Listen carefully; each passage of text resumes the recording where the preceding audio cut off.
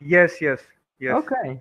So I'll just formally start this. It is 5th of May 2020. It is week 12 of Executive MBA Strategic Management class.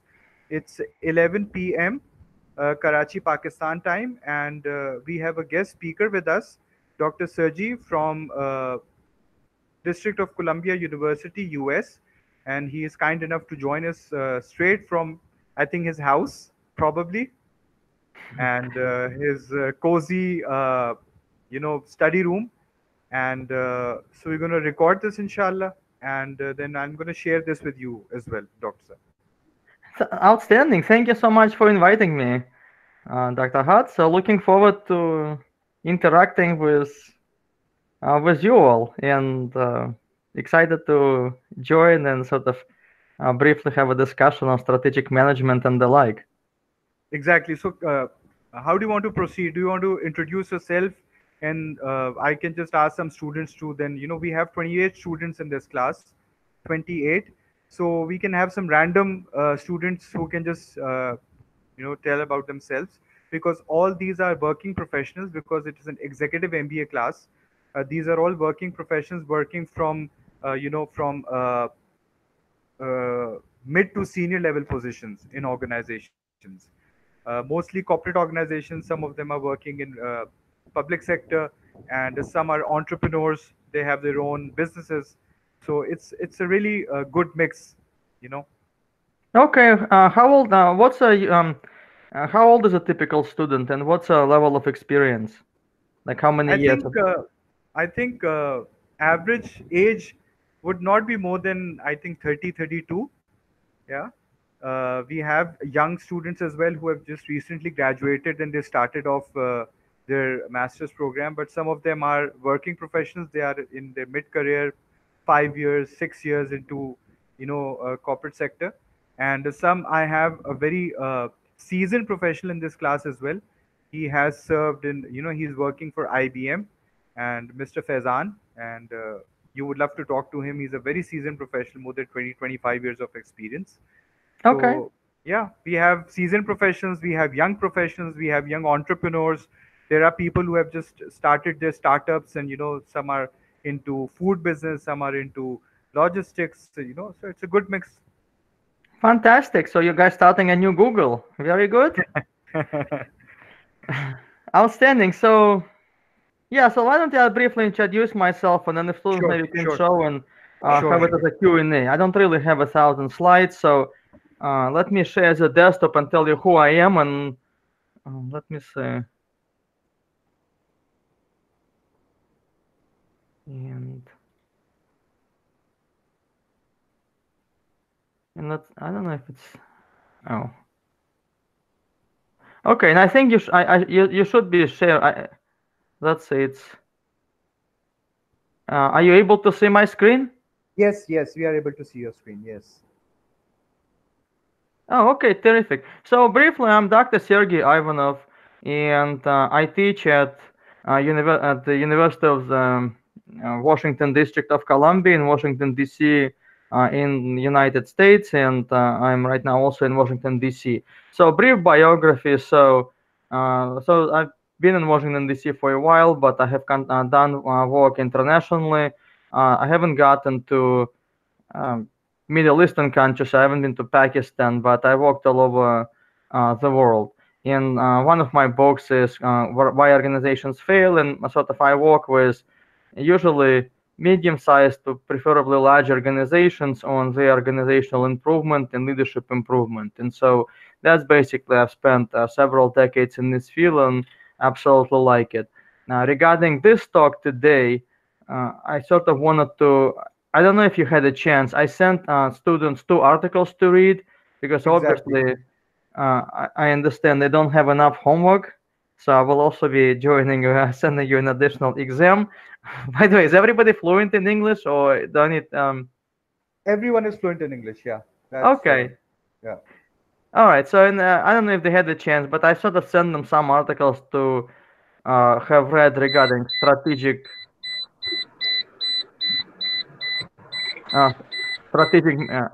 strategic management. And then one article that I've written, I have several articles, but I sort of didn't really. So I sent you one article at sort of the beginning of the book called "Why Organizations Fail." I wrote it maybe a decade ago. There are some recent articles and so on.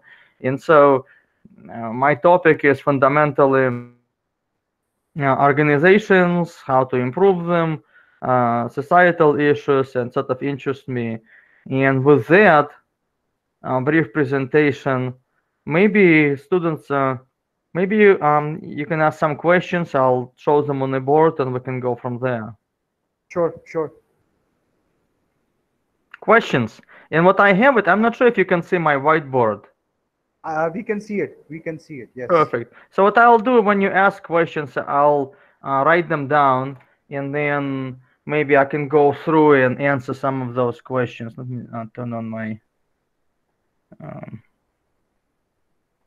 Okay, so let's go and let's start with questions. Faizan bhai, can you start with Yes. the first question? Yes. Dr. Ivanov, thank you very much for your time. This is Faizan. My first question is, I was going through one of the articles that you posted, the one from Dr. Jacques, I think. So what was the, I mean, I was just wanting to understand the connection between what he seems to say is that, the tenure of decision making has an impact on the individual's career within the organization and therefore the success of the organization. Is that the correct understanding? It's a terrific question. Let me write it down if I understood correctly. So your question is whether can you repeat the question again, and I'll try to write it down because I think it's sure. Yes, as I read the article, what I understood from that article was that what Dr. Jacques is trying to say is that the success of the organization depends upon the time period of a decision maker of a particular role or a strata.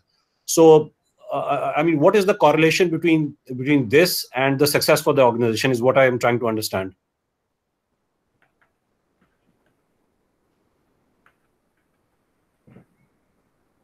It's a great question.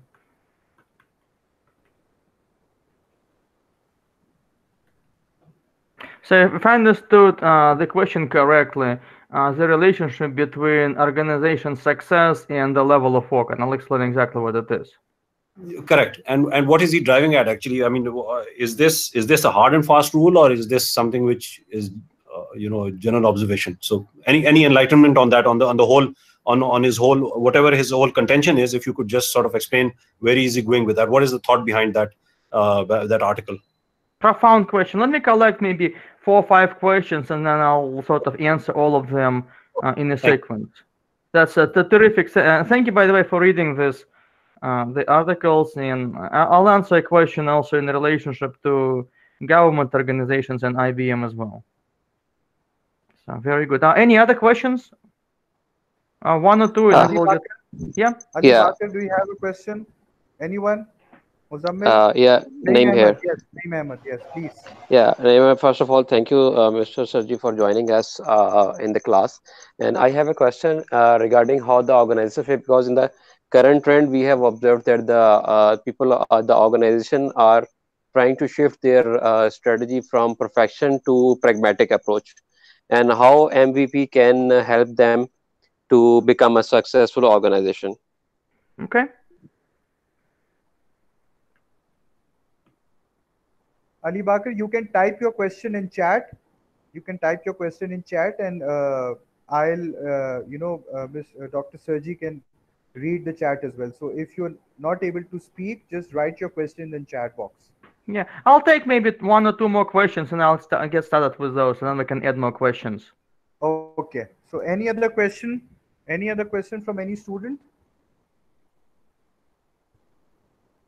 Okay, I'll start with those 2. So Sure. let me, and they're both sort of related. So let me go to the first one, and how to say your name? Faizan, right? Yeah, Faizan. Okay, so terrific question, organization success and stratum of work. So, and are you able to see my screen well, or do I need to do any adjustments? You will need to do an adjustment. I can just see your forehead. Oh, okay. Give me 1 second. I'm gonna do slightly different. 1 second. I'm gonna share just a whiteboard. And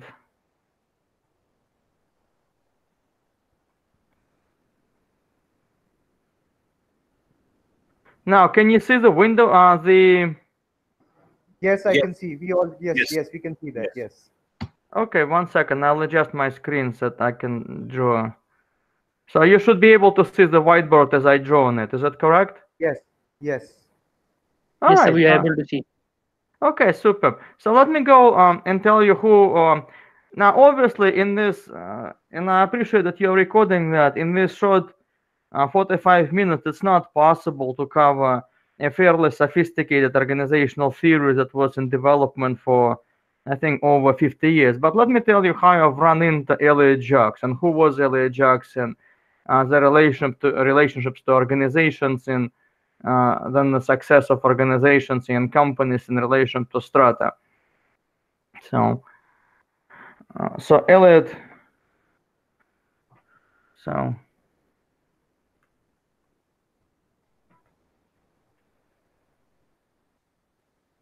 there were a couple of thinkers in sort of in the past century. If you look at the 20th century, there were only a few thinkers whom you can seriously study and apply to, whose work you can apply to organizations. And sort of a fact is, if you have worked in organizations for over sort of beginning, if you have maybe over 5 or 10 years or beyond, you will see a paradigm that anything that you study in your MBA or in any other degree does not really apply, and organizations are sort of running ad hoc without any scientific base to them whatsoever.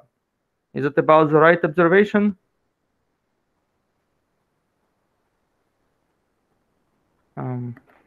So now then, can you guys hear me? Yes, yes, we can hear you. Okay, so Elliot Jacques went in and studied, so what he, and whether you agree with his, so he studied very large organization. What you find is that an organization is always organized hierarchical, and no matter how, usually in a sort of there is a person called the CEO, or it can be called as a president or a VP or a managing director, and then the president, whether it's and so the hierarchy goes into many different levels. And if you go look at the world's largest organizations, and actually sort of a joke, I say that if you were to take a look at how many levels each organization has, nobody has any idea how many levels it has. Faizan, you work for IBM. How many levels are there in IBM? And while I'm discussing it, sort of guess from the first frontline worker to the president or the CEO. Yeah, so pretty much yes. There's a hierarchy, of course. There's the CEO, and then there are vice presidents, and then business unit heads, and then line supervisors. So yeah. How many about would you count in IBM? Oh, never done that. I would say at least 6 or 7 levels. Go ahead and actually count, because what you will find in most organizations, they exceed 7 or 8 or 6 or more. Okay. Yeah. Just hypothetically, if you look at the organizational chart, just count 1, 2, 3, 4, 5, and so on. I don't know if you can see this. I don't know if you can. Can you guys see me? Yes. Is my camera off? No, we can see you. Oh, you can see me. Okay. So anyway, so if you look at the government of Pakistan, if you can, nobody knows. If you look at any major government of a country, you have no idea how many levels there even are. And so now then, but fundamentally, the fact is that however you rotate and whichever textbook you read, depending on the decade, and they all say, what you find is the majority of all organizations, they're hierarchical. Exactly. Now, there are some exceptions and there are some minor deviations. For example, families are not main, but even within a tribe, there's a certain hierarchy, but it's slightly different. But the modern organization of business is fundamentally hierarchical. And Elliot Jacques started his work. So actually, met and worked with Elliot Jack. That's sort of how I got into that. He got into that he started working somewhere around after World War II. And I don't know if you're how well we're familiar with World War II, but it was a humongous crisis that sort of bestowed on the entire planet. Instead of the current coronavirus, where people are dying from a silent disease. And by the way, has coronavirus reached Pakistan? Yes, yes. Unfortunately. Anyway, so right after World War II, young Elliot Jacks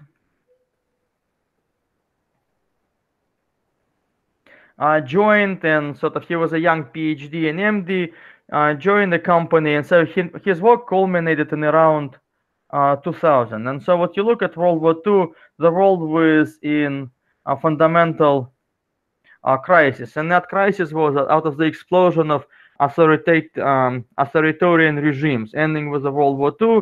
And so what they really wanted to do is they wanted to create a more democratic space, or more democratic space, or at least area called an organization. And so at around, I would say, 1950s, he was in the UK, and he went in and studied those large organizations as one of the founding members of the British Psychoanalytic Societies. And so at this time, and currently, if you read a lot of MBA books, group dynamics, people, what fundamentally, when you study those types of fields, what they do, and that was sort of prevalent in 1950s, they're studying what is called group dynamics.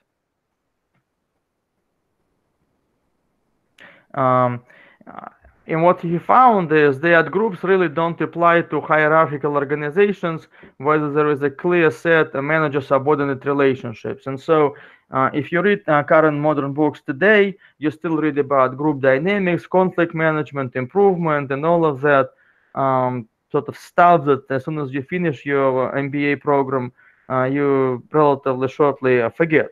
And so what he found is that there is a distinct hierarchy. And so the question that he and at the time it was the Lord Brown, who was a managing director in an organization in United Kingdom, he found that there is some kind of a hierarchy over here. And so he had no idea how to study that hierarchy and find out that what's happening in this. And so he spent about 50 years, I think about 1950, at about 50 years, and discovered certain founding principles how all organizations run. And with that, he created sort of some of principles.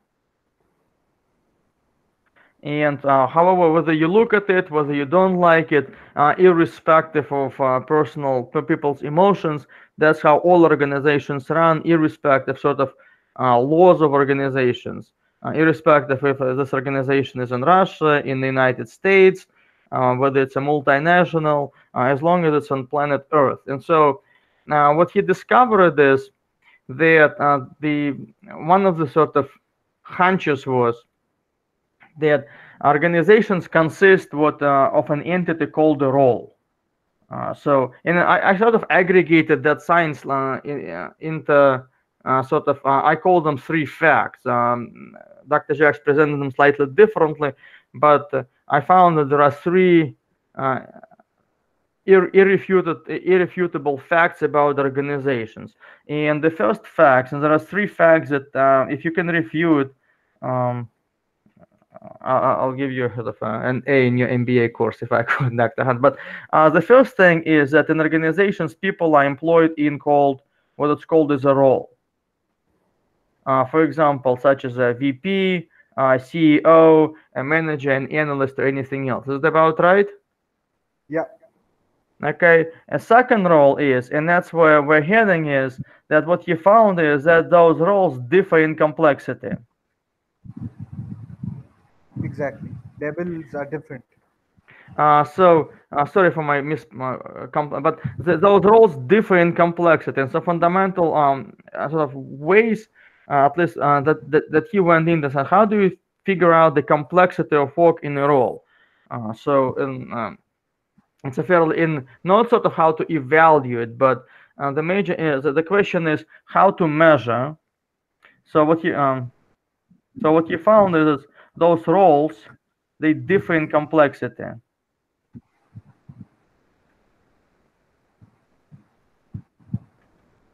And so the difference. So now the question that he sort of went into that in a, I call it a scientific. He liked to call it a scientific way.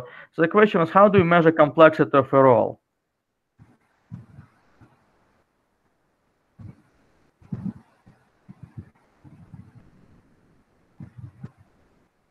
How to measure complexity?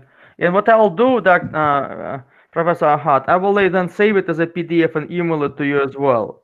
Sure, So you sure. so you That will would be have it. great. But, I will yeah, but upload it on a student's portal, so they can access it and they can use it for their exams, and they can use it for their own learning. yeah, that's fine. Sounds good. So, but sort of I'm sort of narrating it through a sort of logical fashion how I understand it, and so I'm finding that if I do it through a PowerPoint, it sort of loses meaningless. I'm sending but fundamentally over the 50 years, so the question is how to measure. And Elliot Jacks was a scientist, so he wanted to measure it scientifically and exactly. How to measure complexity of the role over years, and it took literally years. What you've discovered that what is a role, and nobody can sort of figure it out exactly what it is, but what happens in this role is there's something happens in that role, and so a role has tasks.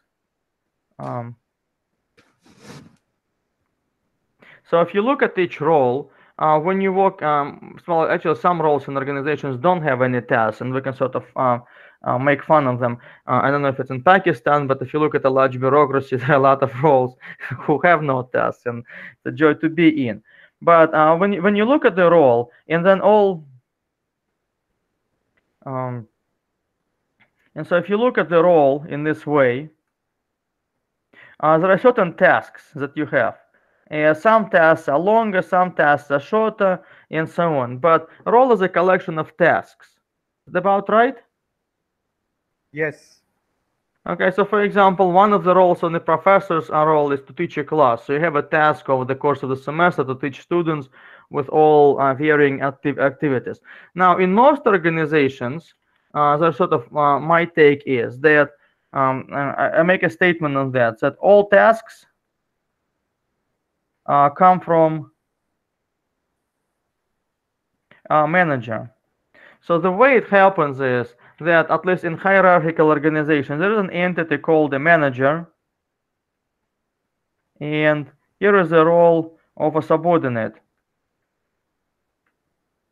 And so all tasks come from the entity called manager. And so then the subordinate is working on all of those tasks.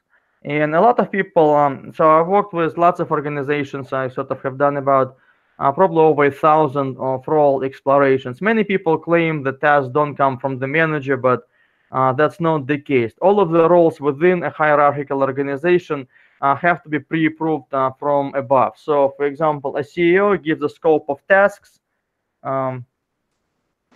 or objectives, and then, for example, if it's a VP or usually EVP, then with that EVP within that particular tasking is working within the particular organization. Is it about right?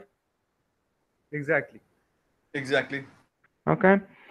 So I've heard of different tasks. People who work in organizations say, well, I make up my own tasks. But even if, for example, I have so even for example, if you work with an organization, somebody in this role says, well, no, I make my own tasks. I always tell them, go ahead and buy a building.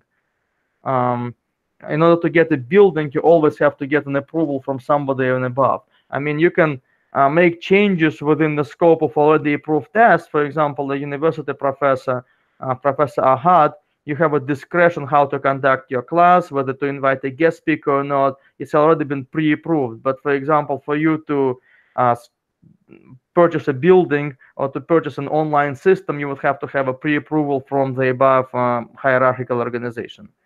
And this sort of works within all organizations. So now I'm going to get to the head of that. Now then, so well, figuring this out. Now the final, what he found it, and that's sort of the key to the entire theory of Elliott Jacques. and that all tasks have deadlines. Definitely, all tasks have deadlines. There's not a free task without a deadline. Is it a lot of people don't actually get this until you've been, but so even when a manager assigns a particular task to the subordinate, um, I'll put it here. So where is it? So for example, a manager and Faizan, they assign you a task, subordinate, and subordinate may have other subordinates. Okay, in the manager's head, and whenever you assign task, you already know when this task about should be completed. Correct. How Yeah. many of you are managers? So I am manager in my company. Okay, so Ali, Most of us are managers.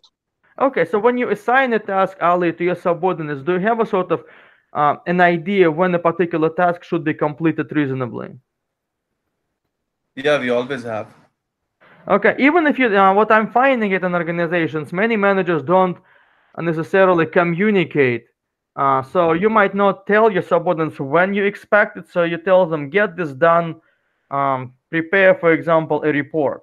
Okay, and the subordinate sort of knows when this report should be prepared. So, for example, the subordinate thinks it should be about 3 to 4 weeks, and the manager thinks about maybe within 4 weeks time frame. But all of us, both the manager and the subordinate, even though some most managers I'm finding don't communicate when a particular task should be completed, you always have that unconscious idea when the task is sort of must be completed. Okay, the sort of truisms about organizations. Is that about right? Is it fair to say that it's a presumption that a manager thinks, he presumes or she presumes that this task can be done in a particular time, and that is why he or she would not communicate the same, because he or she would think that this subordinate is working under me, he knows me and he knows how it all works, so he would have a fair idea of how long it takes to complete a task. So Yeah, there's no need to share the deadline. I'm not sure why I'm finding this phenomenon. Most managers, when I discuss with them, nobody clearly communicates, but everybody clearly has an expectation when the particular task should be completed. So there's a I can. Sorry. GG Ali बात करें. Carry on. I just wanted to say that it depends upon the situation to situation, and it varies according to the situation. For example, if I have been a manager and I have done that task before, I have experience of 10 years, and I know that I have done these tasks before in my experience, and I know it will take 2 weeks, and I know the capabilities of my subordinate, Thank and you. I'll make a gap out of it, that if I can done that in 2 weeks, I can give him a week more, 3 weeks or 4 weeks, according to the capability or the smartness of the subordinate. Yes, that's exactly right. I haven't gotten to that point that you're absolutely correct. So the second point is that as a manager, if you work with someone for 3 months or longer, typically you begin to sort of know the capabilities of all of your subordinates, and you know that a particular task can go to this subordinate but not this subordinate, and how long for this. So that's another aspect, and I haven't plugged in the capability into answering the first question. I think, and the question was, how the organization's success depends on the stratum of work, and I'm going to get to the capabilities in sort of in a little bit, but you're absolutely correct. Okay, and so we all have this idea. So now then, so all of the tasks in organizations have deadlines. So what LHS has done is, and the problem that why organizations are so poorly studied and understood, and is that when we work with this particular organization, we have no idea exactly what it is, especially now when you work with a large organization. So even if you, I don't know if you've ever talked to people, anybody has ever talked to people? It's a pain to talk to people. Even if your organization is very small, after you talk to them for a day, you go with this head like this. But if you have an organization, and that's why most consultants sort of give up, and it's very tedious. So if you go into an organization that employs 100,000 plus people, just the sheer volume, how are you going to study 100,000 plus people? So what they do is they'll talk to the CEO, a couple of VPs, and then write a report based on who knows what. And I'm not true exactly what, but let's say if you talk to one person and you spend even 10 minutes with each person, multiplies with 10,000 hours, it's going to be 3 years to study one organization, and by the time 3 years have passed, the organization will have already changed. So there's a sheer volume of how do you study very large organizations. So therefore, by definition, they cannot be studied by any, and have never been studied by any modern sort of organizational consultant, no matter what your textbook tells you to believe. So anyway, so what Elliot Jack's sort of minor caveats in complexity of organizational science. So don't trust organizational scientists on the issue. So what Elliot Jack has done, so thank you for getting the joke.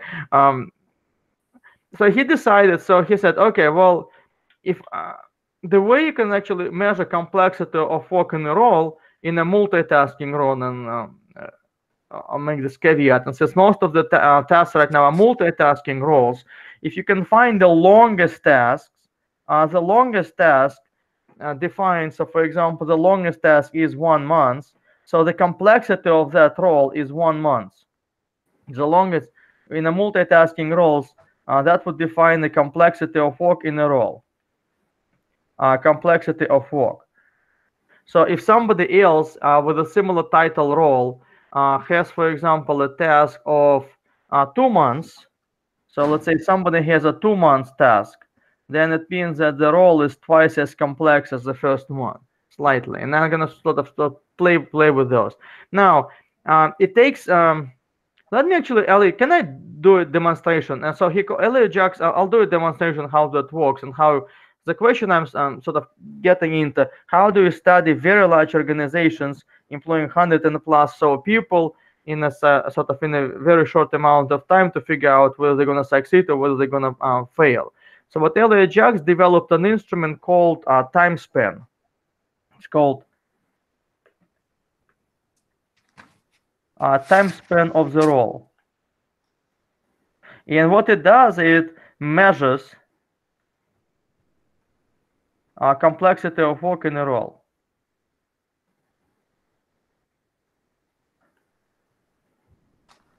In any role. Let me sort of demonstrate exactly how long it would work. Can anybody time me? Ali Bakr? Yeah, like a stopwatch. Ali Bakr, can you do that? Yes. Yeah, I'll time myself. Ali, let me, and Ali, I can see you, so give me a first name of any of your subordinates. You can make up a name as long as the person is real. Tahir. I'm sorry? Tahir. Fahil. Okay. So Ali, and your subordinate is Fahil, right? Yeah. Okay. So I'll show you how time span works. Fahil. So I'm Fahil. Ali, you're my boss. What am I working on right now? You are working on a report, making the missing report of all the clients that we have missed in this month. Boss, how long would you give me to complete this task? I will give you around 15 to 20 days. 20 days. Okay. Boss, are there any other tasks? Yeah, I need to do few multitasking as well with this task. Fahil. If do I have anything longer than 20 days, boss? No, not more than 20 days. So right now it's 20 days. Yes. Thank you, sir. Time. So how long did it take me to do, so I timed myself, I can show you. How long did it take me to 23 seconds? 23 seconds. I actually have it on 1 minute exactly, 1 minute and 2 seconds. So you noted the whole conversation? Yeah, I recorded the whole conversation, and I want to sort of specify it. So within that question, now it took me about 1 minute. 60 seconds. Yeah, 60 seconds. 60 seconds to find out, to get to this number. Now, if I go with that, with all of the pleasantries and be respectful in explanations, usually I found that I can do it in a professional setting in maybe 3 to 5 minutes at the most. So, but within less than 1 minute, I find out what the company. Now, look at this also. I never ask you whether you like your boss, what you think about your organization. I didn't ask a single question of anything what's happening in an organization. Is it true?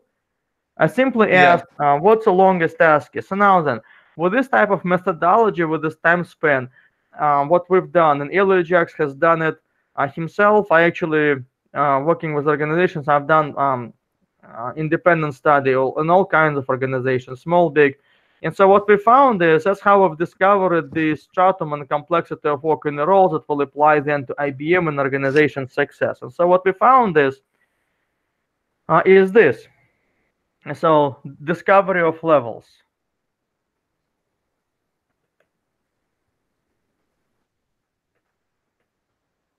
Of organizational levels, and Elliot Jacks likes to call them strata. I'll draw it, but it's a sort of recursive relationship. So I would go into one level of the organization, and I would ask, and you can repeat it yourself. So I would go into here to the subordinate X and ask, what's your longest task? And he'll say 1 day. And then I also from HR, I get who works for whom. And so this person would be working for this person, and it would be a supervisor of a kind. And the longest task would be about 2 weeks. And I would go into the next level of an organization, and somebody over here would say about 2 months, team lead or team supervisor. And then this person would be reporting or to, for example, a manager. And the manager would have about 4 months, and so it would sort of go in. And so we would get that in about less than a day. And then an interesting paradox, and that's where the conflict occurred. That's how the levels were discovered. And the question that Elliot Jacks asked, as well as, and I actually I've redone this whole research. I tend to, in my professional setting, not to believe anybody, and I go in and I recheck it. And so you go into this person and you ask the person X, well, who is your boss? So, and I have the HR chart with me, and that is HR. It's not as classified, it's not secret. They have the same. It says, well, my boss technically is this one, but that's that's just a straw boss. If I need a decision to be made, my real boss is this one. So I have a boss and a straw boss, sort of a fake boss. Anybody has ever had this relation when you have a real boss, like the supervisor above you is sort of a fake boss, but the real boss is 1 or 2 levels above? I guess majority of the people does. Okay. If you work in organizations for a while, take a look if your boss is a real boss or if it's a straw boss. So you go into this person and says, well, who is your boss? And the question that they ask, well, my boss or my real boss? Yeah, I have the team lead here, but that's more like a colleague. And so what they will say is that this person is a colleague. And this person is a colleague. But the real boss for this person is this boss. And if you go to this person, he will say, the team lead, who is your boss? Well, this one is my real boss. And so what they will say is what we've discovered. We've discovered that there is a level, a distinct level. And so the fundamental principle is that anybody whose longest task is less than 3 months will say that the boss is somebody whose real task is longer than 3 months. So it will say anybody who works in this particular area will say that the boss is somebody whose role is just slightly above 3 months. And it's a universal finding. It works in any country. You can test it in Pakistan. I'm not sure if we worked in Pakistan. I think we may have gone into India, Eastern Europe, Australia, New Zealand, Africa, Latin America. I'm just not aware of any, but test it out and let me know if it works. It will work exactly in the same way. So what was discovered is that organizations have levels, and levels drastically differ in complexities. And there is a fundamental shift between one level to the next.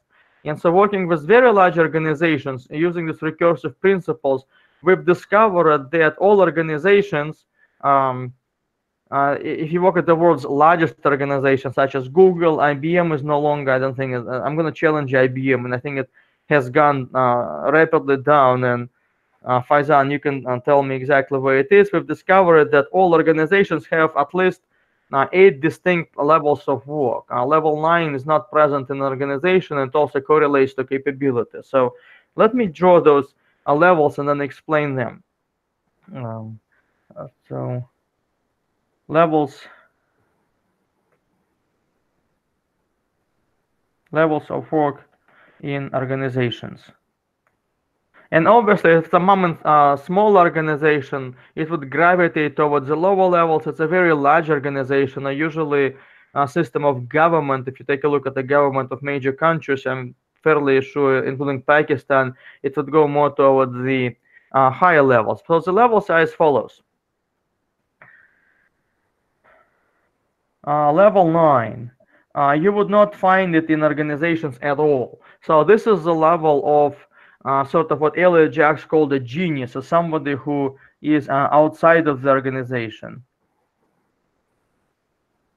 And that's usually the leader of a level of somebody, of a person, of a capability well above of a formal organization. So it's somebody with sort of cannot even sustain within the current organization. Sort of an example would be E equals MC square, Einstein, Martin Luther King. You can name, you can even think of various thinkers who are sort of major philosophers, book authors who cannot fundamentally sustain in the large organizations. But if you go into the world's largest organizations, what you find is you find the following 8 levels of work. The higher the level of work, obviously, the more successful and more impactful that particular organization is. And the less levels of work, that's when the organizational crisis occur. If you look at today's crisis, at coronavirus crisis and at others, you will find a correlation between the levels of work that I'm going to depict on the system and whether in the sort of the success of the organization. So the levels of work. So Elliot Jacks found level 8 to be the highest level of the organization. I'm going to draw them and then explain them. Level 7, and I'll explain them how sort of I understand them. There are no such things as level 6 organizations, and that's sort of it's a nuance of a theory, but I don't want to go into the particular nuance today. And then there is a level 5 organization. Let me go slightly more. Then there is a level 4.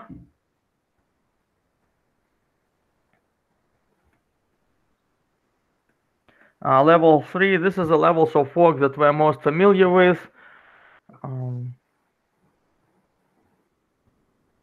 Level 2, level 1, and there is also I sort of use it at level 0, but most normal people never work at that particular level. And so the way, and I'll correlate both the complexity of work in a role with also the person's capability or capability to handle complexity, because not everybody can handle complexity at a particular level. So within the level 1 role, the longest tasks, and I'm going to classify it first by tasks, between 1 day to 3 months. Ali, I think you just gave us an example of a 3-month task. The second level of a manager, sort of a managerial level of work, the longest tasks are between 3 months to a year. I think most of us are familiar with those tasks, a yearly budget. Then so this is sort of I call them the not that interesting levels of work. The more interesting level of work, and that's where the actual organizational successes come up and strategic management and the strategy begins. It's level 3 and above. So level 3 level of work begins a task of 1 to 2 years. And fundamentally what it is, it's a plan. A boss is able to create a plan that is, for example, in the next 18 months, we will achieve a particular objective.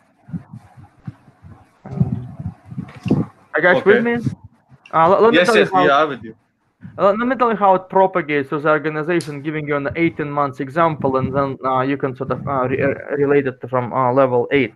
So if the boss has a plan of 18 months, then running multiple managers, he or she can then give assignments of, for example, 9 to 10 months. Okay, but that comes out from somebody planning a longer task objective, putting it together. The manager then, if they have a 9 or 10 months task, then they can split the task between different roles of less objectives for about 2 to 3 months objectives. And so that's how the tasks sort of propagate. They become composite of one bigger and a larger task. The level of the usually this is the level of a director. The level of the vice president, it's about maybe a task of about where we're going to be in the next 3 to 4 years, and I call it an operational level of work, or in a let me tell you sort of the yearly.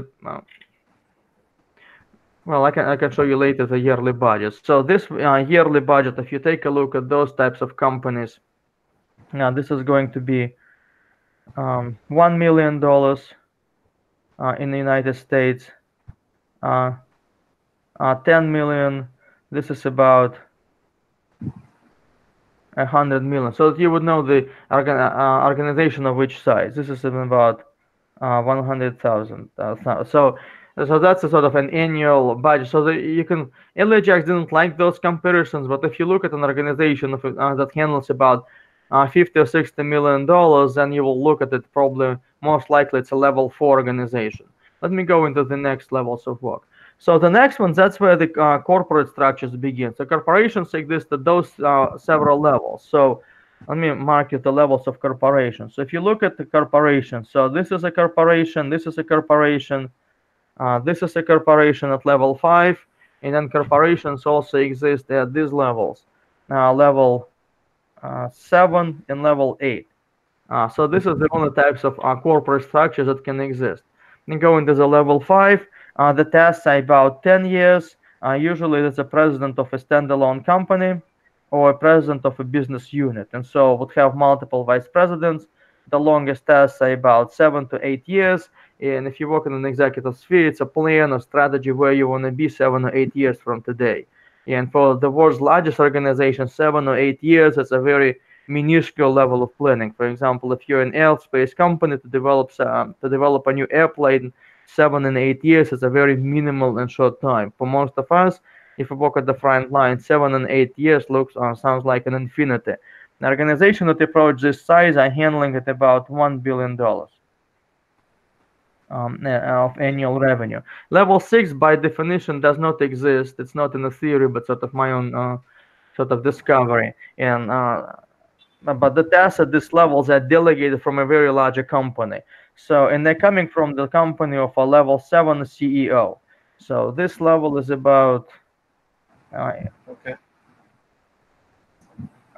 billion. So the company at level 5 is grows to level 7 and sort of stays at level 5. And this level is about $100 billion, level 8 and above. And so at this level, the CEO would delegate. That's a nuance of a theory. It really doesn't matter for this purpose of talk. So for example, an EVP would run multiples of different business units.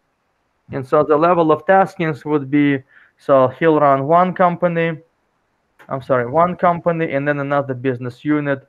And the level of taskings here would be about longer than 12 to 18 years, where they're going to be in 12 to 18 years. For example, a mining company discovering a mine for diamond mines, for example. You can do it in 2 years, but where it's going to self-pay. The organizations at this level are looking at about 50 years ahead, and I call this role sort of 2 generations. 1 to 2 generations ahead, and I call it 1 to 2 generations is because you're no longer developing so that you can take a look at products for today. You're looking at what's going to be the next generation of products or services, or the generation afterwards. So for example, if you're head of Apple, you're not looking how to upgrade your phone from iPhone 10 to 11, but you're looking at what's going to be beyond Apple, what's going to be beyond iPhone, or what's going to be fundamental new different product we're going to launch into the market.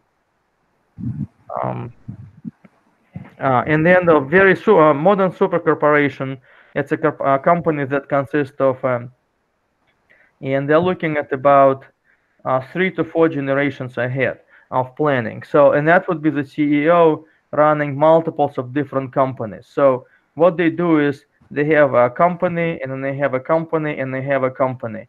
And so they try to run them in synchron. So it's going to be a chemical division, oil and gas division, and so on. And so what they're trying to do, where we're going to be generations from today. Usually, if it's a major government of China, United States, possibly Russia, possibly if they sort of should they're operating, for example, a simple example is if you're a government in Pakistan, a simple question you can ask. What type of a system of education should we have for children who are just being born today? Is it going to be the same, or do we need to change it for the future? And so you're sort of working with large strategic um, issues that sort of thinking regarding the future, and you're building active plans and you're working on those particular plans. And now for this companies, level 8 companies, there are only a few and above. Now the question about what you've asked is, let me copy this slide. The fundamental problem with this, and if you look at IBM, let me go into this sort of examples. If you look at IBM, I would argue used to run at it was the number one. As I remember it, IBM used to be the number one company a while back. It was only IBM. What is it, about 60s and 70s? If a company operates at level 8, everybody uses its products and services everywhere. So that's another one. So if the company is becoming very small, nobody knows about that particular company. So what happens with this role, now there is such a thing that's called a capability that was discovered also. Let me insert a new plan. And so what you find is, and I sort of slightly deviate from earlier Jack. So when you look at a human being, each human being has sort of, I call it some multi-dimensional capability. So the difference, earlier Jack said everybody is just capable, and that's where I sort of slightly, and I think he would agree with me, but he was just one man trying to sort of develop a whole science. So what earlier Jack has said, so at the top of your capability, you have that, for example, stratum of a capability. What I look at that, if you look at each human being, you have a multitude of different capabilities, and some of them are very low, some of them can extend to very high. A simple example I have, for example, how many of you are interested in martial arts? I am for the last 4 or 5 years, but I haven't started yet. So, for example, if you're interested in martial arts, you might potentially develop your capability to a great extent, especially if you have great interest. But if you have no interest in martial arts, putting you in a cage fighting, you will not be upset if you're not going to become the world's famous fighter. Or, for example, if you know a lot of, I know women, if you're interested in fashion, I mean, I have zero interest in fashion. I don't really care whether it's, but maybe, for example, Ali, you're interested in fashion, so you can develop this to a level 8. But I particularly care less whether it's stratum 1 or preferably stratum 0, and so on. So now your capability is directly related to your interest. It's your interest, and you can develop those. And if you have, how many of you have children? I have children. Yeah, and I so guess all of them except few. okay, so if you look at your kids, your kids also have certain interests, and if they have a particular interest, you can, like for example, if a kid grows up playing soccer, well, they all they want to do is play soccer. But if the kid doesn't want to play in a particular sport, so some people get upset that they're not level 8 capability in everything, but it's not possible, and none of us wants to develop a level 8 capability to this degree. So incongruency with the corporate environment happens is, and I'll sort of demonstrate it in this slide, is the complexity of the role. So there is such a thing as a role, and each role has a certain stratum, and there is so the capability may be within the role or above the role or beyond the role. And so what you find in most organizations, if you go into the high levels of organizations, you will find a picture like this, where the role is, for example, in a stratum 5, 6, 7, or 8, when in fact the capability is in stratum 2, 3, or 4. And this is a great mismatch. If you go into the high levels of organizations, a common paradigm. And so what happens is then a person, but there is no way anybody can function beyond his or her capability, and so the role fundamentally goes down, and it becomes that level stratum 2, 3, and 4 role, thus compressing the organization no longer to function at the level which it should function. If you go then to the opposite, and if you go into the lower levels of organization, most people are greatly more capable than their roles would allow. And so you will find that the capability is much higher. But this capability still stays there because the whole organization presses your capability into there. And so you feel like you're in jail because you're bored. And so people they become bored, they do something else, they try to look for another job and so on. But it's a sort of common imprisonment of about, I would say, about 90% of the population feel in this way. Sorry And to cut you. Can I yes, ask a question? That's where my question lies in. I for example, I think is that I am lined up in two, three, or fourth stage, but my capabilities are of much higher. But I'm stuck because of my bosses or because of the politics around, and because of the other issues.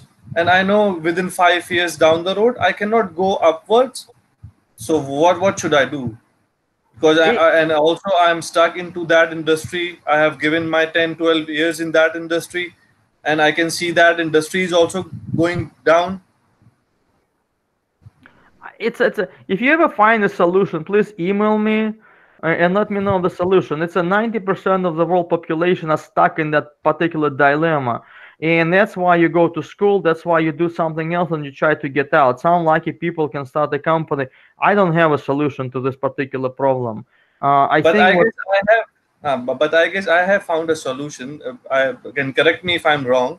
I think I need to continue my job or whatever I'm doing, and besides that, I need to find a space out of it after my job or before my job, and start something small, and start something a business of my own and things like that, and give that business a time of 3, 4 years, 5 years down the road, and do the job as well, and then you can decide what you can do in the future. many people do that, then please email me and let me know if you're successful.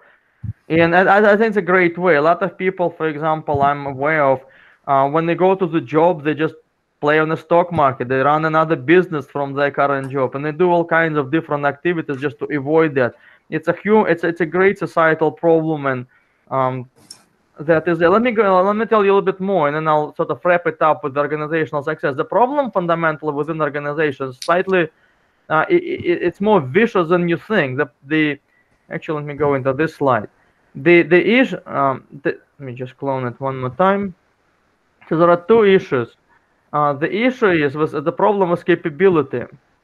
That it's not just, for example, that you can continue an organization if you have a higher capability. Let me draw it on the screen. So, for example, if your boss is, let's say, if you work for the level 6 person, and the capability is of, let's say, the EVP. Well, let me just go. I'll go to the lower levels.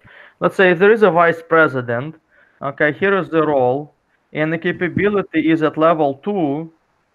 And if you work for this, if you're a director, and your capability is at level 5, and there is a mismatch in capability, what invariably happens between both of you, whether you like it or not. And by the way, since it's going to be a public talk, feel free to contradict. There is a great amount of conflict in between both of you that is completely unresolvable. It's It will. irrespective. And the issue is the your boss thinks that you are disrespectful to him or her, and you treat your boss with contempt, and you treat that naturally with contempt because anything that he or she says sounds literally stupid and basic because you'd like to do advanced things. It's inevitable no matter how you suppress your capabilities. So what you find is very impossible to suppress. And what happens to those people whose capability is greater than the boss? Then they let go, they get fired, they get laid off, and so on. Now that's a minor sort of personal toll. With organizational success, then what happens?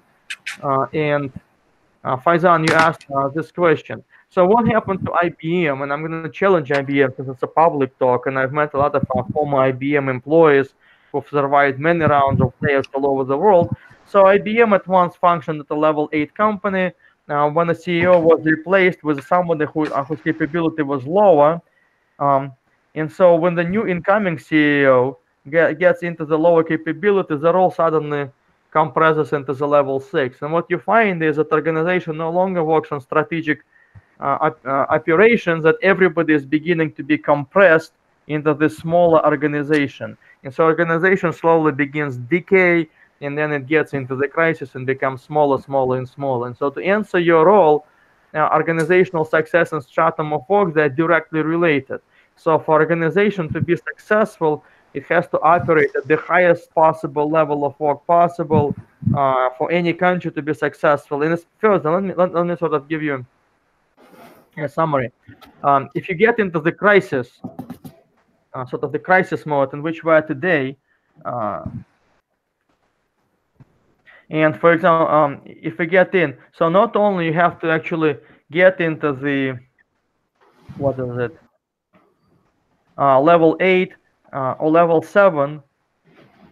This is sort of the two levels which can sort of alleviate the crisis. But if you get into the crisis capability, you have to bring somebody into the level of work whose capability is much greater than the role to solve that crisis, where, for example, we are today. And so, sort of my take from that theory is those are absolutely crucial and related. And so, if most organizations leaders sort of functioning at lower capabilities, and that's why we're sort of getting into this one crisis to the next crisis and to the next crisis. So I think I answered sort of in this talk both strategies regarding the change of strategy and organizational success and what the strategy actually is. So questions? Did I answer sort of very briefly in an hour? Faizan bhai, can you? Yeah. So yes, thank you, Dr. Ivanov. Yes, you've answered the question. So essentially, summing it up, I think it's the more what you are saying. What I understand is that the complexity of an organization is and the higher the is a factor of the levels of strata of that organization, which is also a contributor to the organization's success. Is that the correct understanding? Correct. It's a direct function. If the organization cannot work at the correct level of work, it's doomed. And what it says, it's gonna fail sooner or later. Yeah, the people who are slightly smarter, like Ali mentioned, they'll start their own businesses. They will leave. Organization will not be able to develop new products. Organization will not prepare for the current crisis. And then who is going to work in your organization? And so it's actually it goes beyond the organization. It's a national crisis, and the national question is how to bring the proper capability into the proper organizational levels instead of driving all of the capability out of the organizations, which is a paradigm of today's society. Right. Thank you so much. All right. Yeah, absolutely. Any other questions before we wrap it up and call it Yeah. Yes, sir. I have few questions. Yes, sir. So sorry, I will take your time, Sergey. I would like to say thanks from the behalf of all the class. You have given so much time to us. I just wanted to ask few things that because I am talking on behalf of the student level that we are into. We are into our professional jobs, and we have an experience of around 8 to 10 years or more or less. But we are stuck in a part where you can see that Corona pandemic is also with the way of us, and we are about to complete our MBA, and we have option of studying more. And if I would like to study, there are few questions about it. And if I would like to study more after my MBA, what should I study according to the situation and according to the demands of the society? Because as you've been living outside of Pakistan, your comments do matter a lot. And if I am planning of starting a business, this is the right time or not, or I should start it or not, and what things should I focus in next 2-3 years, 5 years down the road, and what are the opportunities that we have? I guess I am asking a lot of questions, but these are the questions that are revolving in my mind as this situation is created, and all of the people are negative. We need to think positive, and we need to find out the opportunities in this disaster. I've learned it from my sort of my colleagues and some of the mentors. They never give advice, and it's very difficult to give advice because you're in a different situation, and you but you know it in your heart where to proceed and what to do and how to do it. Um, and so I would say you should do the right thing. I mean, nobody knows the future, and sort of assume that you have to ask those so-called experts, and then they give you advice. But I found that sort of in my short career that the best advice I can give you is discard the advice that you're receiving and do your own thing. So every single advice I've ever received has always been wrong, and so don't follow my advice. Do your own thing, and I think you'll be greatly successful. Thank you a lot, and please do share your email address so that we can connect with I'll each share other. it with everyone. I'll share it with everyone. Any more questions? Ahmad, Anam, Atif, Khalid, Mahad, Marilyn. Any question? Well, I appreciate your time. I've enjoyed it. Thank you. If you have questions, email me. Um, Hopefully I'll have another book out in a year or two. But I really enjoyed this talk, and good luck to all of you. And the only advice I would give you to the nation, if you want for your nation to succeed, I think it's a function of working at the highest capability possible to build towards the future, and I think you'll be vastly successful. Thank you for your time, Sergey. Dr. Sergey, thank you very much for your time. It was a pleasure talking to you, and uh, Same here.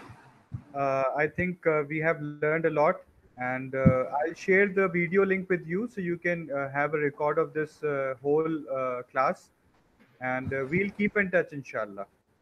Thank you, Sounds Dr. great. Yeah, thank you so much. Thanks for joining. Thank It you. was Thank a you. pleasure meeting Take you care. all. Take care of Thank you. yourself. Thank Stay safe. you Keep very in much. Thank you, touch and stay safe. Thanks. Bye bye. Doctor. Bye bye. Thank